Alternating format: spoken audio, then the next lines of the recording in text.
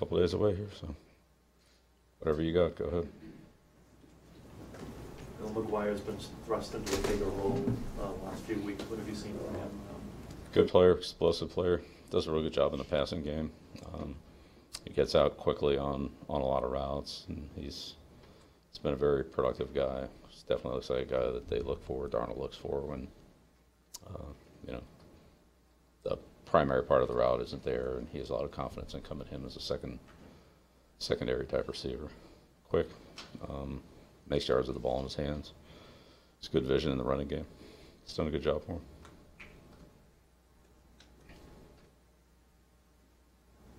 Bill, were you in touch with Bill when he was coming out of Miami in the draft?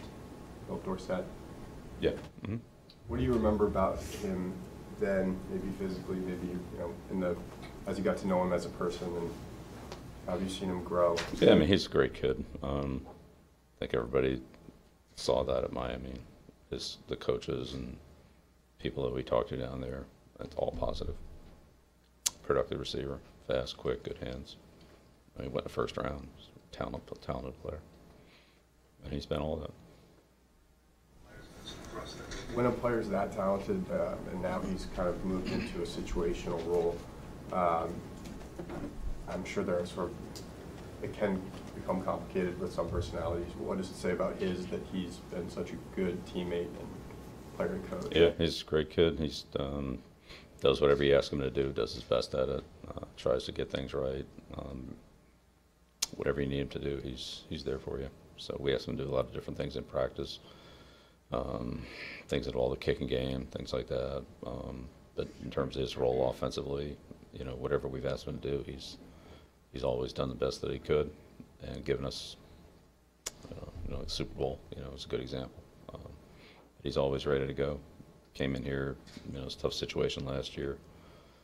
Training camp over and having to relearn the offense and all that on the run, but I worked really hard at it, did a good job. He's done a good job for us this year whenever we've called him. So even though he hasn't had a lot of playing time this year, how would you describe, I guess, the potential and the development of Derek Rivers? Good. I like Derek. I think he's got a good future. You've seen from his practice just behind the scenes. Yeah, I mean, he's obviously been healthy. He's worked hard every day. Last year we had a ton of injuries at that position. This year we've been totally healthy there, and so the opportunities have been,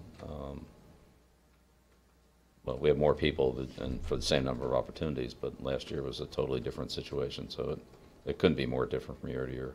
But when he's had an opportunity, he's done well with it, both in practice and in games. And, I think he's got a really good future. Glad we have him.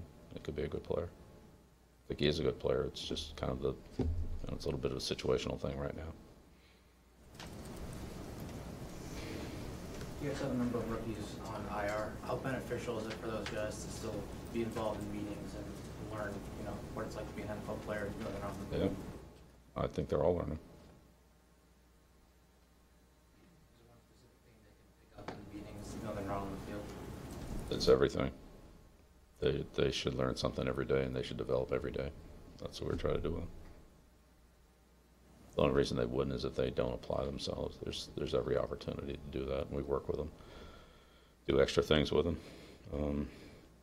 and they respond to it. They want to get better. They want to have a professional football career. They have improved. It just doesn't show up because there's no opportunity on the field for it to show up. It shows up in other ways, but it hasn't shown up on the field. Well, Steve Anderson's been on the practice squad all season. It's kind of a different role for him this year since he's so involved with the Texans. How have you seen him kind of adjust to that new role this season? He's done well for us. We've used him in a lot of different roles in practice as well. He's been great. He's been one of the guys that's been recognized on multiple weeks for the job he's done for us. So either as a big receiver or as the go-to tight end for the team that we're playing. Also in the kicking game. So he's done well. In your system, I guess, do you view him as more of a receiver or a tight end? He has, good skill in the passing game. He's learned all the positions. So, we have a lot of different formations, and the tight ends are involved in so many of those. They're an integral part of it. So he's smart. He's obviously has game experience, but he's also a versatile player that's able to do different things.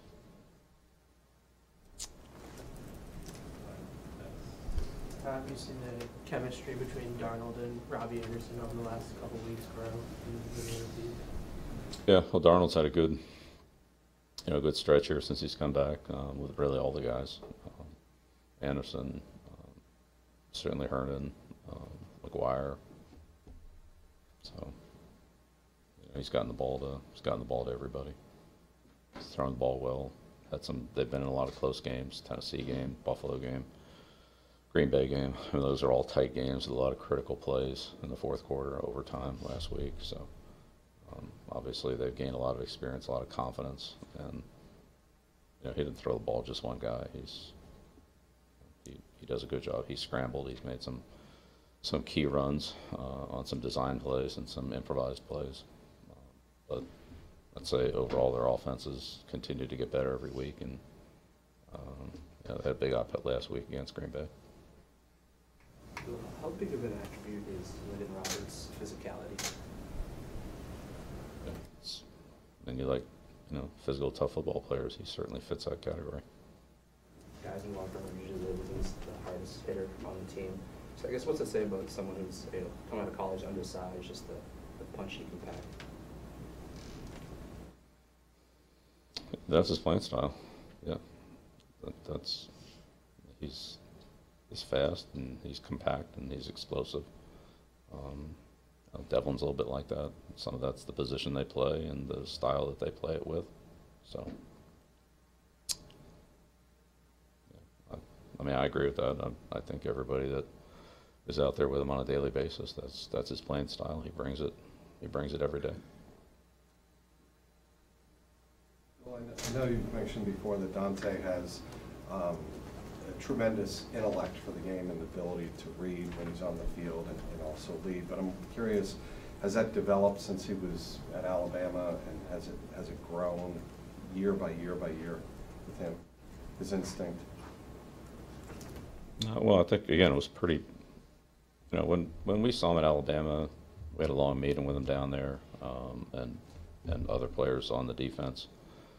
And I remember that when there was a lot of guys in that room, but clearly he had a great understanding of everything. At Alabama he played defensive end in their nickel situations. He also played inside linebacker and outside linebacker when what's his name was there, the guy before him that was middle linebacker that went to Oakland.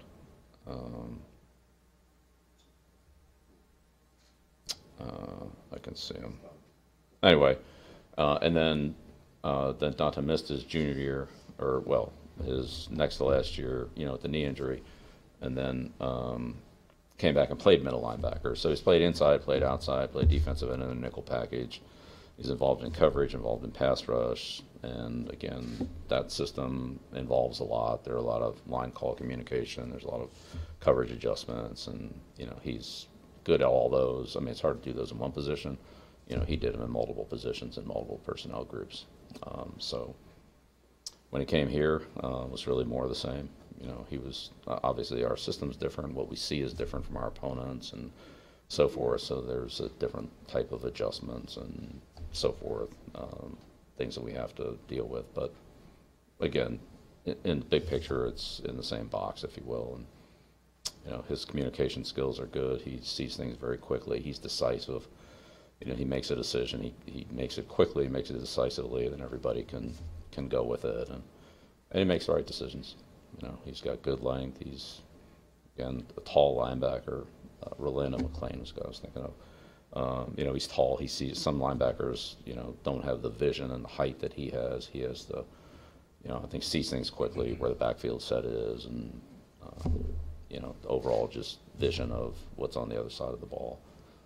Same thing in the kicking game. You know, we've used him in the past in some key roles in the kicking game on punt protection, punt return, so forth. So, you know, I mean, he's a very, I'd say, natural and instinctive football player. A lot of it comes, say, easy to him, but he studies and he's smart and knows the game plan and, you know, is in tune with what they're doing. Works well with the line and the secondary as well as the linebackers, which that's important too.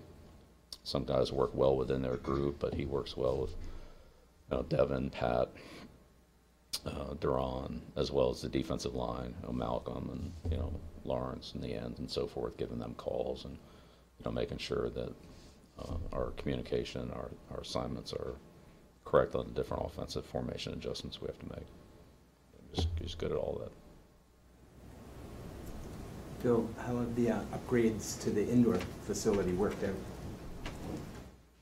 Good. Yeah, we practiced in there last Friday. Turf's good.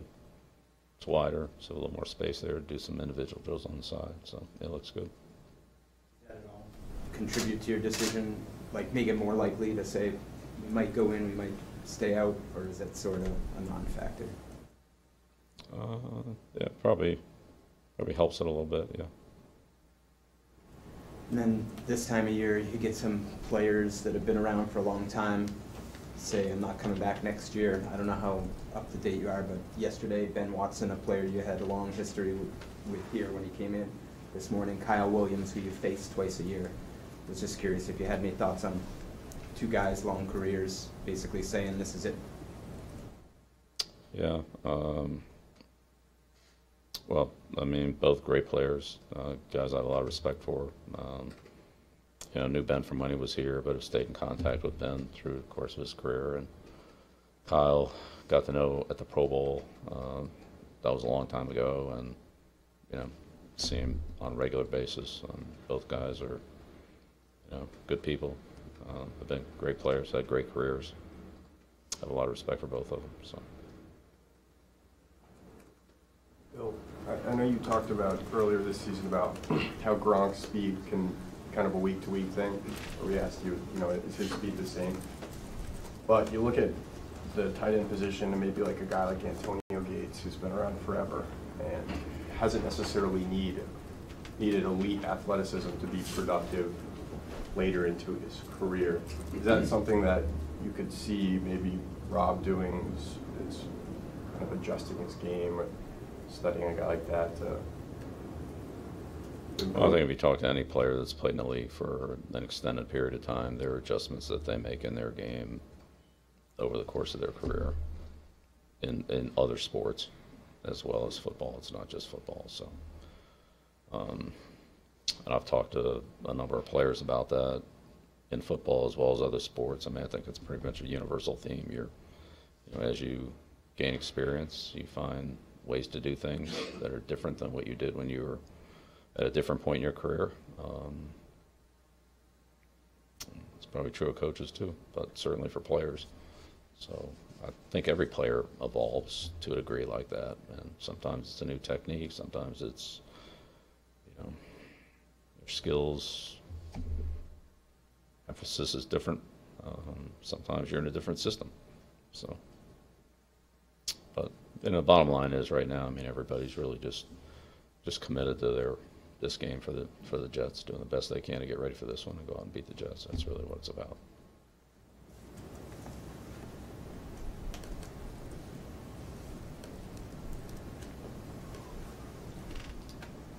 Well, can I ask you kind of a historical question? I was watching something on ESPN SEC Network about Derek Thomas and how rare it is for a linebacker to kind of, you know, go out there and do his own thing or be given the independence to do that. And I'm curious, in today's NFL, from what you see, how rare that is, how many players are able to actually go out there and kind of instinctively run around and get after the quarterback, for instance.